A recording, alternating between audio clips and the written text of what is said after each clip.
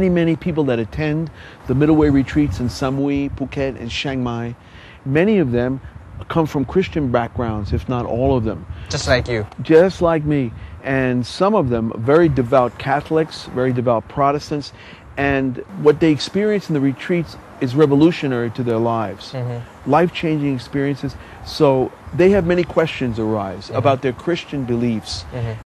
And as I mentioned to you before, I have over 25 years experience as a Christian minister, and also extensive preparation in Dhamma and Buddhist teachings.